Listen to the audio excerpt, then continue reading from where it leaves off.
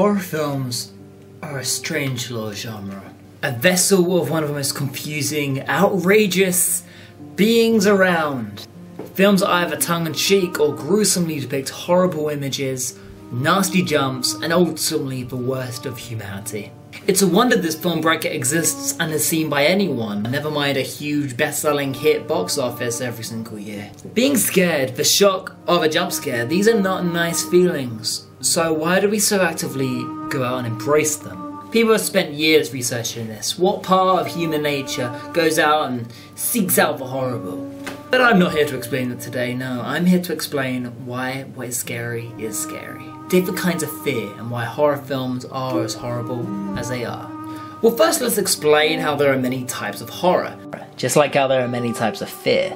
And I ain't talking slasher, lost footage, zombies, supernatural films. Nah, those are subgenres. Fear isn't limited by genre.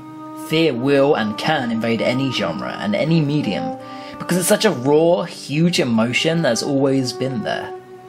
And there was some point between Dawn of Man and our rise to the top of the food chain that we stopped running from fear and embellished it as a form of entertainment. Horror cinema being just the latest of many incarnations, from folklore to gothic grim tales to phantasmagoria to the haunted house. The thrill of terror coincides with the birth of cinema beautifully. Starting with such films as Nosferatu and, if we're going real way back, The Phantom Ride. In the early usage of film, where there were only theatres, no cinemas or Nickelodeons, film was born, ultimately, in the carnival. The amusement parks, people would sit in a seat and be shown footage of a train in motion, leading the people of then to be amazed. This was new footage. And it was thrilling. Ultimately a gimmick, yes, but revolutionary all the same. The most famous case of this is the arrival of a train at La Ciotat. This is a 50-second one-shot film of a train pulling into a station, moving directly towards the camera. It was said to have terrified audiences, inciting fear, panic, and ultimately becoming a film urban legend. This is an interesting notion in itself, but it shows how cinema's origins lie. It was a thrill, it was a gimmick, it was scary.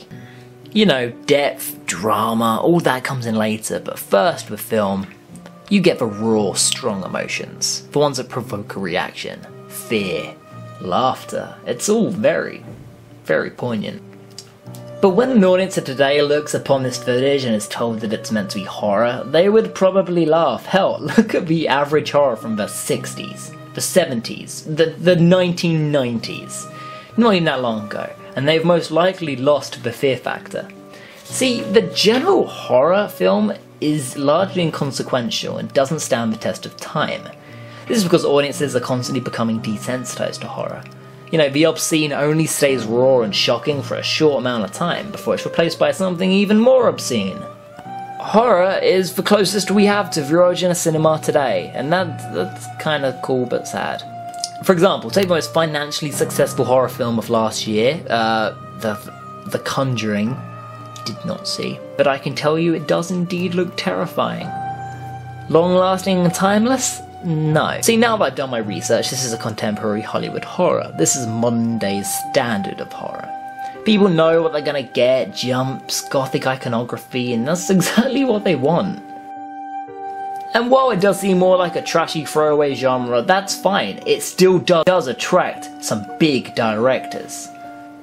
Hitchcock made Psycho, Ridley Scott made Alien, Kubrick made The Shining. If there's not something here about the intrinsic feeling of fear, then it wouldn't interact so many big directors.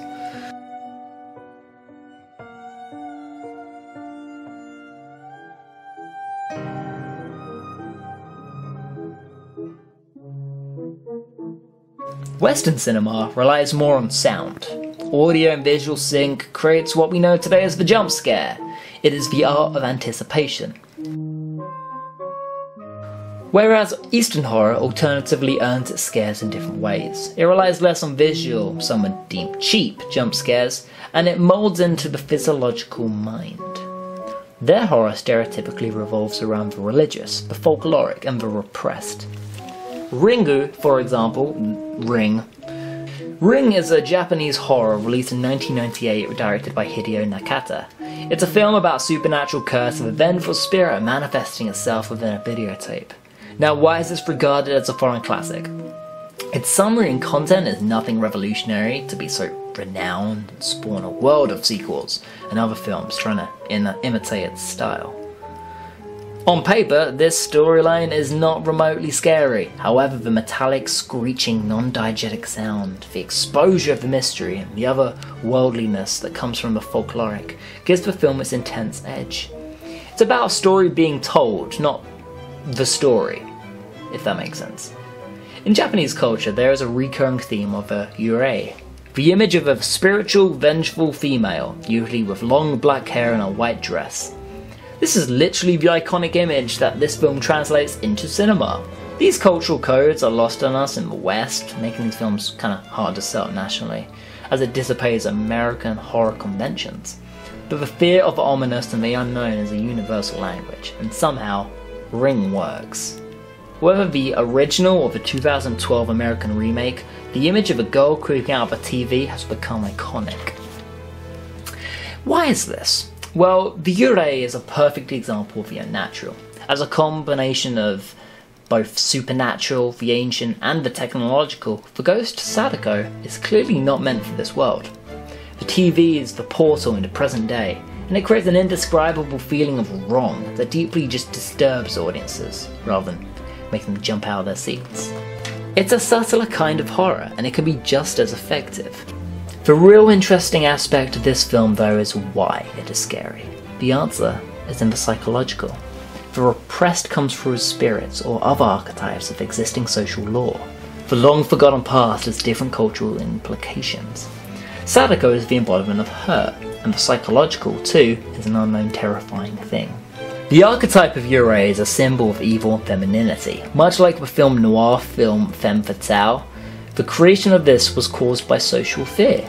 Fear of women, and as they showed signs of independency and uprising. Combine that with the cliche of a hole in the ground and you have one hella recurring motif of a female fear complex. Unlike American releases, it scares not by holding their hand and guiding the audience around a haunted house before pushing them into a scary thing, boo, but by deserting them, by making them unnerved, unsettled and lost. The haunted house here is a maze. Ring is a film about fear, and is an example of how we project our fears of society into film, whether it be the technological, unknown, or the feminine. It's all fear. If you're wondering about more examples of horror that you can achieve without needing to resort to jump scares, then there's many. People sometimes forget that you can create an equal amount of tension just with the right performance. Silence of the Lambs, for example. Proof you sometimes don't need camera tricks, editing, or audio. The fear in this iconic scene comes from the fact that the film voyeur nature of cinema is thrown away. Horror is satisfying because despite the primal scared instincts you're feeling, you know that in a cinema you're totally safe. But what if, just for one scene, you weren't? This, Twin Peaks and various other performances allow that. Audiences are more aware of film conventions than they may think, and so when they're stripped of these safe little film barriers, things get real personal and scary. Breaking the fourth wall and making a direct connection can be strikingly effective, if rarely done. Techniques like jumps are not an entirely bad thing. They create instant insecurity, for example. You're always be wondering, whoa, is the next jump coming? Should I be scared? I'm on edge. But regardless, there are films that know how to balance the two, and being able to separate tone and substance. Jump scares, if used lightly, can create tone, or they can be the entire body of your film. Regardless of what technique you do, all of these guys understand what scares people, ultimately. Horror is invasive. It invades our senses. And all of this finally brings us to Ridley Scott's Alien.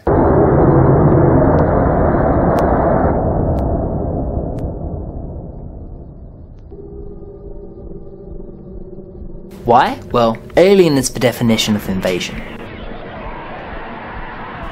Never has a film so intrinsically attacked its viewer.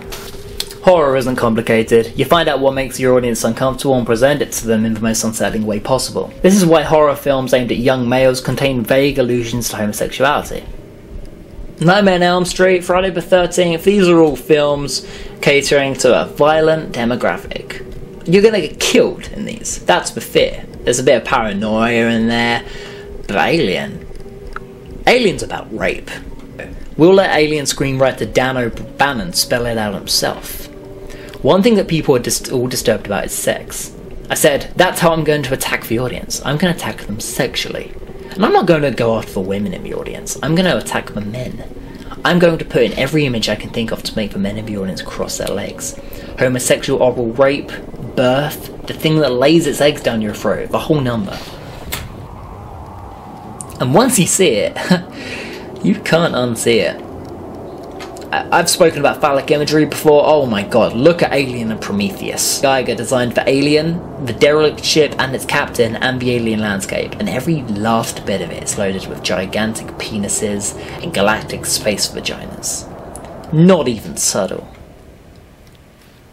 None of the sexual imagery in Alien is unintentional. For example, in the picture above, the human crew members are invading the alien ship, so in fact those are man-sized sperm crawling through it.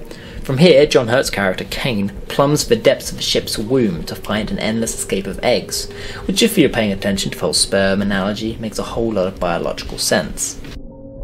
And then there's the man rape. This speaks for itself. I'm sorry, there is nothing that could not be sexual about this scene. The alien's life cycle is modelled after that of many parasitic wasps. The event is explosive, bloody and painful, utterly ruining the body it came from. And look at that, that alien is a dick. I'm sorry. The adult alien's head looks phallic as fuck. An erection comes out of his mouth. I'm shouting this in my room, I probably shouldn't be doing that. I don't know if you've noticed from all this, but all the films we've studied, and all the films of late, bar Alien. In fact, no, that's the 70s actually. All modern horror films are about us. Humans are the real monsters, but no, actually. Serial killers, ghosts, vengeances, Yurei. These are all us. These are all about the human condition. You would be hard-pressed to name 3 films that have come out in modern times that have an actual monster.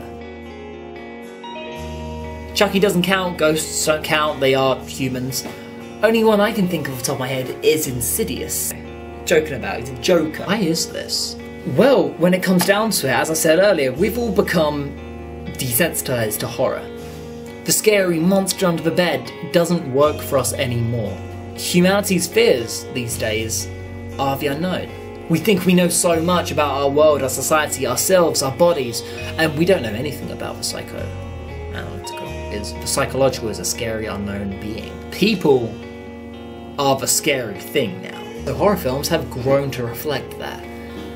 It's a depressing message, it's a sad message, but it's much, much scarier.